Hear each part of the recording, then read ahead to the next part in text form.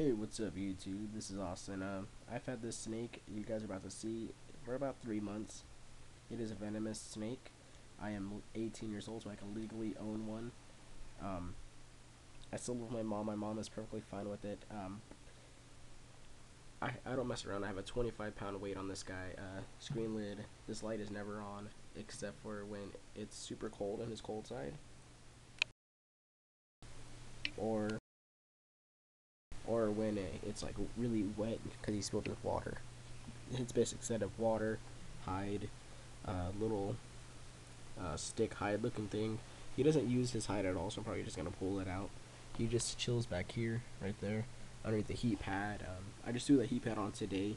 I was using this with a 65-watt bulb, but I just figured he normally chills out over here and he never uses this, so I just put it under tank heater.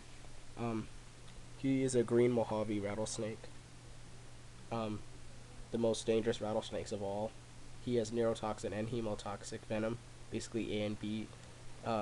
It will paralyze you and it'll destroy your blood tissues and stuff. But this guy, he's a neonate. He's very chill. I'm planning on naming him Mr. Chill, just because he never wants to bite. He never wants to rattle, unless I touch him. That's about it.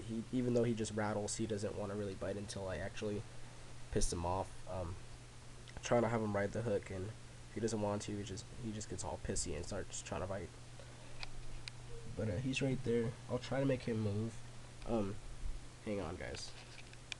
Well, there he goes. You guys can't really see him, but he's moving around. I have the light off right now.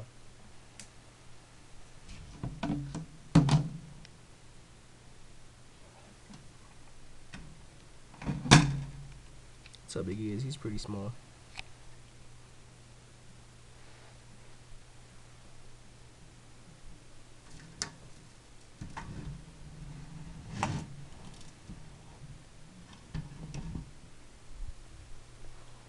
He's probably going out in his little hide where he always hides out. I know this glass is really dirty. I need to clean it. Obviously when I cleaned it, I didn't dry it all the way. But normally it chills out inside of here. But that's him. And rate, subscribe, comment if you guys like him. Peace out.